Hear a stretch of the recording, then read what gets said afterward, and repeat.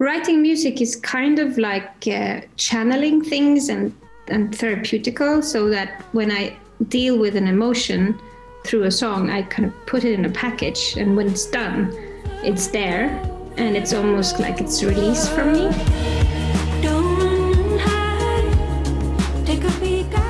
When my father died 4 years ago, I had lots of dreams about him, like for probably the first 2 years. When the dreams stopped, I had kind of realized that he was gone. You're here in unfamiliar places, signaling to me. When you miss someone, they become alive in that moment. And that is beautiful because you're not connected to that all the time. I held your last breath.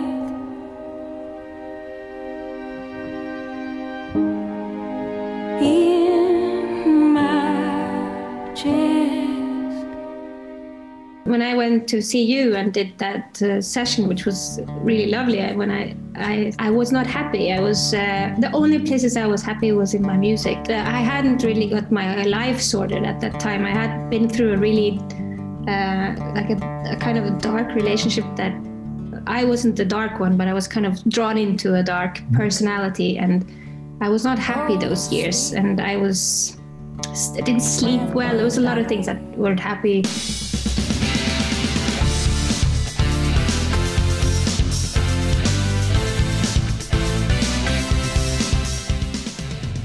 How are you doing, Ane? Are you okay? I'm good. I am.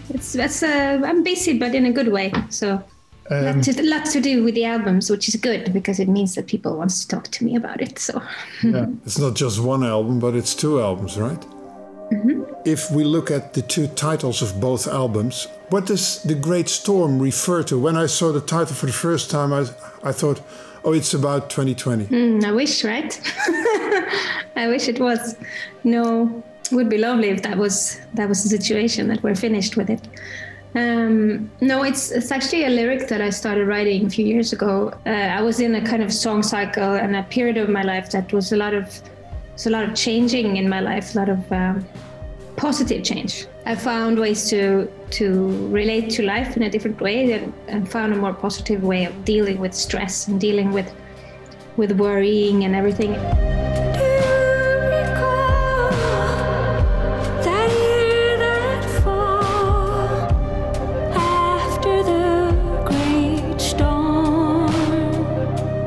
This song is kind of a song that I wrote because I have an autoimmune disease that I've been seriously ill twice in my life. And this last time was 2012, where I was hospitalized for a long time, and it took a long time to come out of it. But when I did come out of it, I had experienced a kind of euphoria, extreme relief in a way, and I just loved life, and I walked around and I felt like I loved everyone I saw. It was like this universal love feeling, and probably the chorus is something that I wrote down around that time, and I picked it up for this album, so I kind of finished it.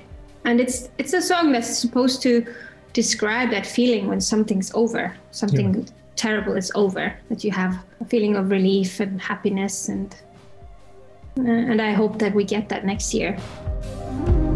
And each brush of wind kissed your forehead like a blessing.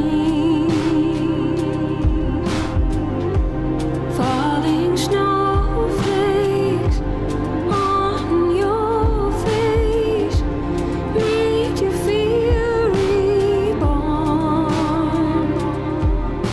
I try to be authentic in what I do. I don't want to release things that doesn't have a certain meaning. And all of these songs it's hard, for instance, to find favorites because all of them are important to me. And they all carry some kind of message that I want to bring forward. So there's a lot of realness in this music. And people don't have to like all the songs, but if they can find a couple that can give them something, I'm very happy. In the night, I hear you in my sleep. You're visible to me. You're visiting my dreams. Where and when did you write Fingerprints? The music is written with me and Martin Hederus, my co-producer and musician. The lyrics are a story about when my father died 4 years ago. I had lots of dreams about him, for probably the first 2 years. He showed up in my dreams over and over again. And it was also obvious that when the dream stopped, I had kind of realized that he was gone. It was like a parallel, because it takes time to really understand that a parent is gone, because they're such a big part of you. So even though you know it here, you have to know it here, and that took quite a long time. And when I knew that he was also gone from my dreams, so it was like I was connecting to him still in my dreams. So it's about how people can stay in your mind even though they're physically gone. You're here in unfamiliar places, signaling to me as if we are still connected through an arrow opening. And I keep asking, why are you here and not with me? It's a very personal thing if you put it on paper in a song and you present it to your audience. How personal can you get? Writing music is kind of like channeling things and therapeutical, so that when I deal with an emotion through a song, I kind of put it in a package, and when it's done, it's there, and it's almost like it's released from me. So the drama is not there anymore. No, it has become a story, and I would never release a song or talk about a song that still was part of a drama in my life, because that would be too personal. But if it's something that's kind of past, an emotion that has passed and that I have dealt with, then I can talk about it without crying or without being emotional, then it's fine. Then I think that if I present it in the right way, I can give something to people with it. Yeah. And so it's always an intuitive thing. Am I ready to release this feeling to people? Am I done with it? Like done with it? Have I concluded so that I can bring it forward? Because there's something a friend of mine told me once, that if you talk about something emotional that's going on that you're not finished with, it's almost like leaking energy when you start talking about it to people, because you actually need to have it close to you so that you can deal with it yourself. And then when it's done, you can kind of deliver it as something that is pure. And so I don't feel, if I wouldn't have told you about the dreams, it could be about anything, this song. And it could be about a love that's lost or whatever. But if I feel that something's too personal, I don't tell the story. I miss you. I miss you.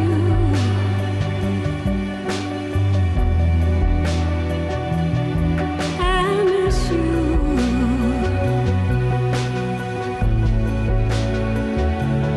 I miss you.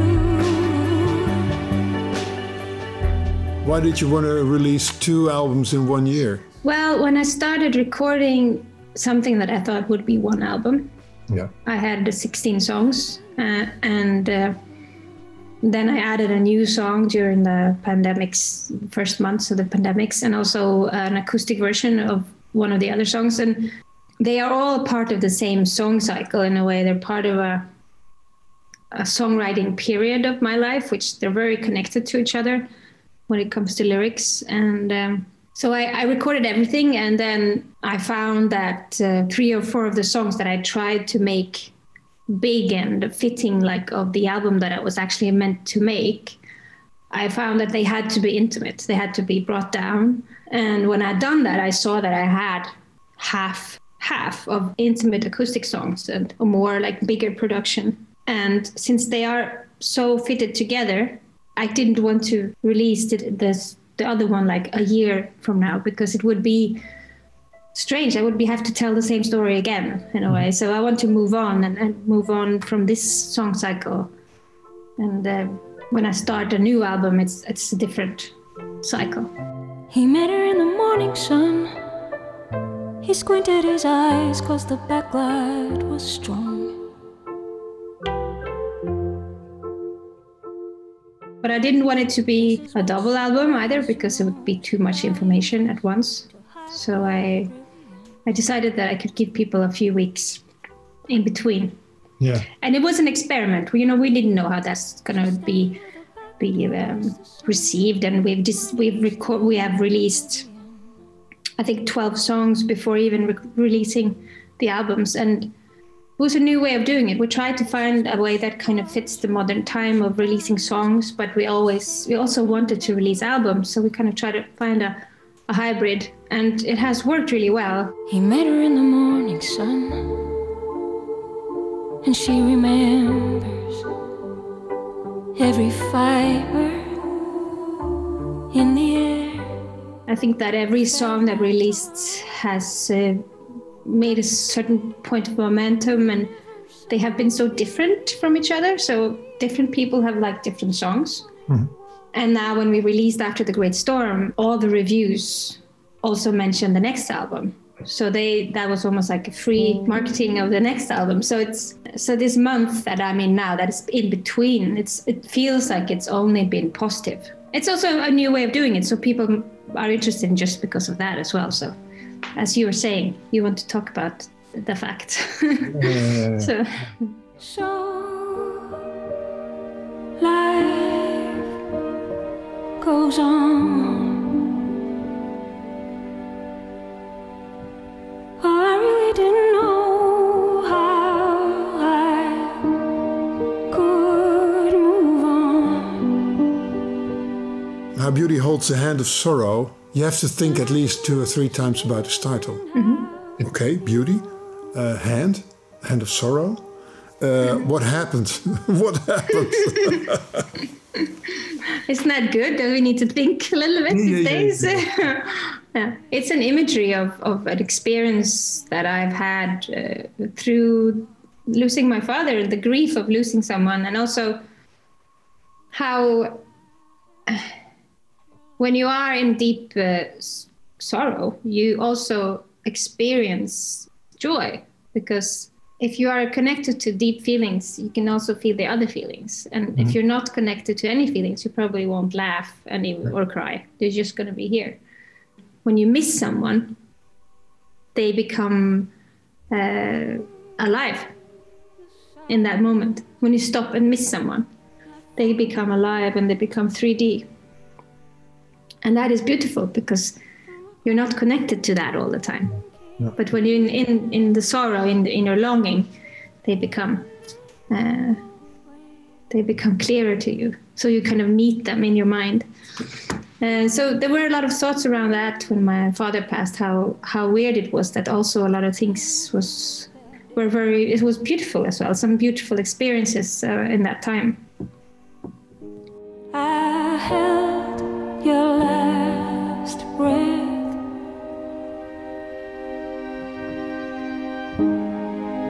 In my chest.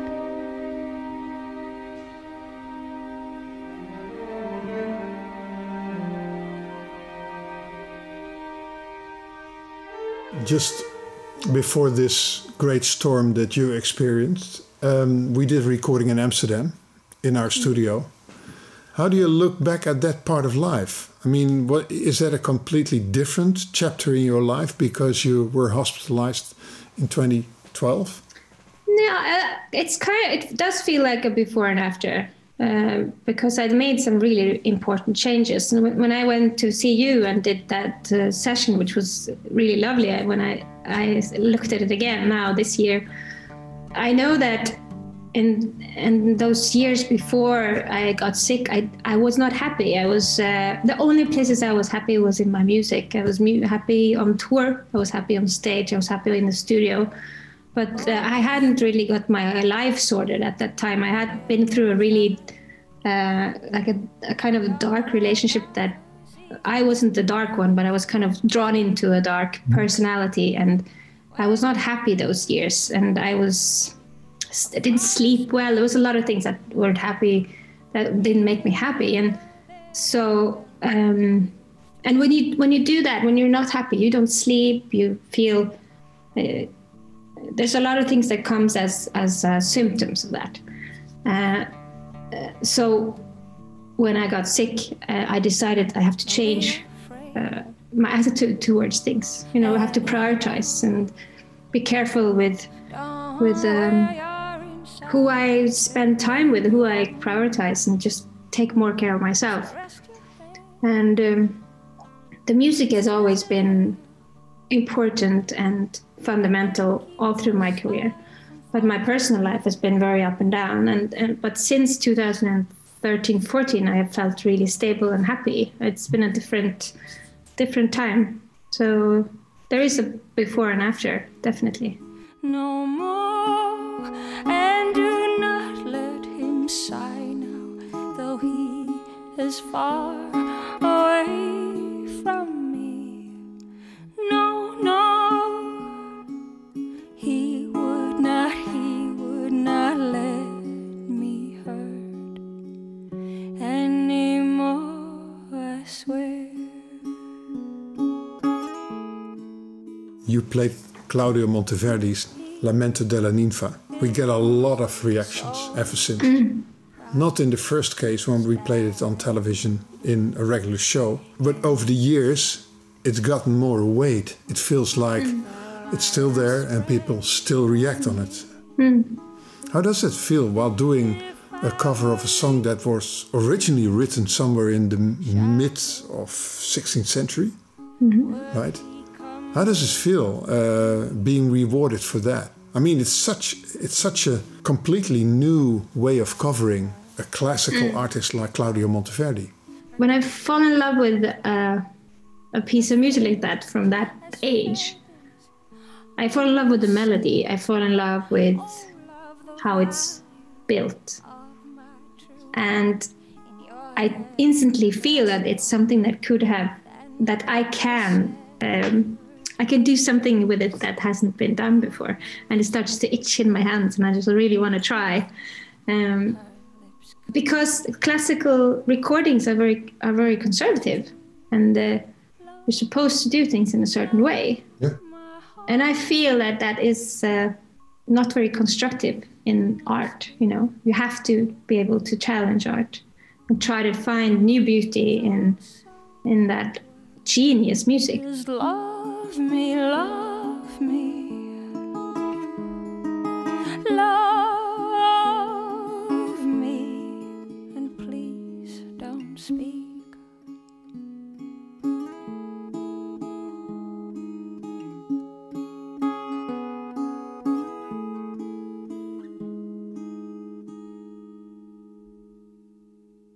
The melodic line of Amor, Monteverdi, is just amazing. How it's so inspiring to me.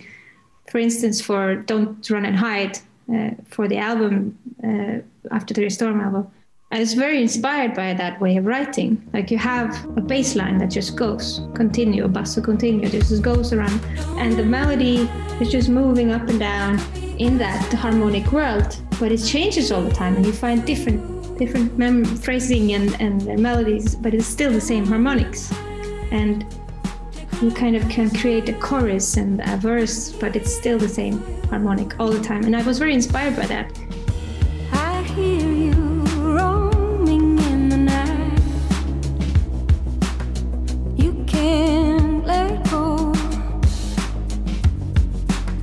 You are caught behind a wall of noise. How do you see your career at this very moment, while still being in the midst of Corona? Do you see it like this is also some sort of storm, great storm, and the world will go on? How do you look at that? It's hard to know, isn't it? I don't feel like people do know. But we are hoping more than we know, I guess, that things will be okay. Career-wise, I feel that I'm laying down a foundation for a future. Like this music will be out there and people will listen to it, hopefully, even though I'm not on tour in a while. My hope is that the tour next fall will happen. And by then people have heard the songs many times. Usually I go on tour when the album's out, like bam, like that. And this has been a new experience, just being able to just release the albums and not rehearse and go on tour. And I think I will do that next time as well. I feel that this is a better way of doing it because it makes me happier and it makes it more fun to release the albums because you have time to be in it. But I hope and I think that we will solve this. There's a lot of other things I'm more worried about in the world. But I think we'll get out of this situation because I think that the effort and the resources that are laid down are amazing, how they found vaccines this fast.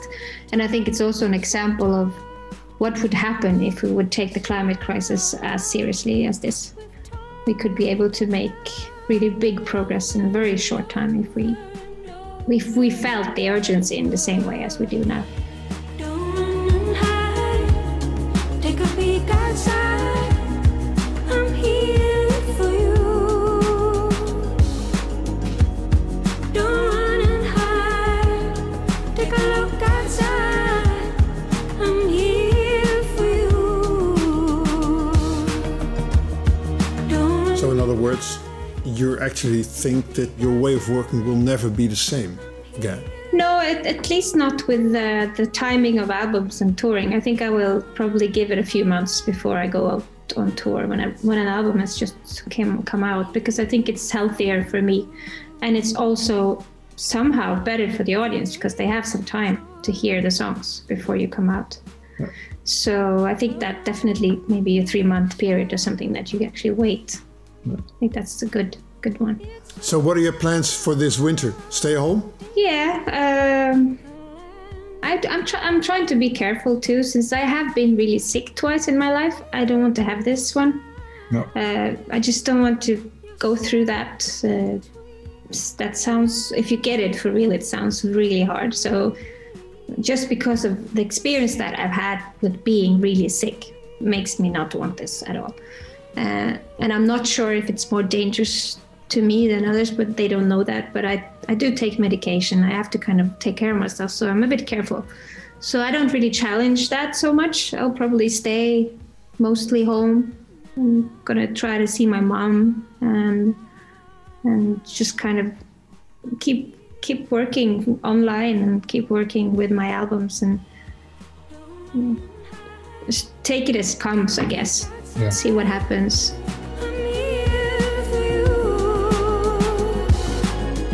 Well, I hope to see you soon anyway. Thank you very much for your time now. It's lovely to talk to you. Same here.